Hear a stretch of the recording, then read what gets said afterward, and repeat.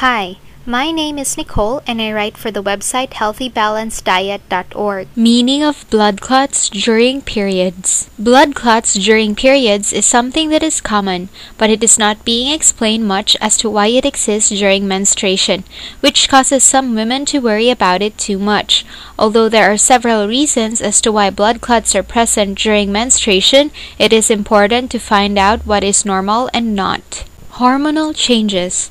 Blood clots during periods occur due to hormonal changes brought about by the hormones estrogen and progesterone. These hormones cause the uterine lining to shed, and if there is disturbance between the balance of the hormones, blood clots form. Hormonal imbalance in women is due to the following reasons. Enlarged uterus. During pregnancy, the uterus enlarges, enabling it to carry the child in the womb.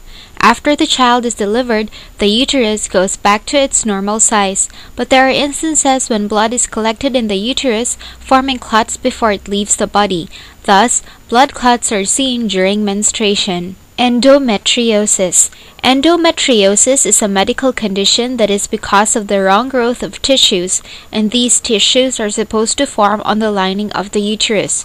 If it grows on other places, it may cause severe bleeding and blood clots. Medical intervention is required for treatment. Side effects of medications or treatments.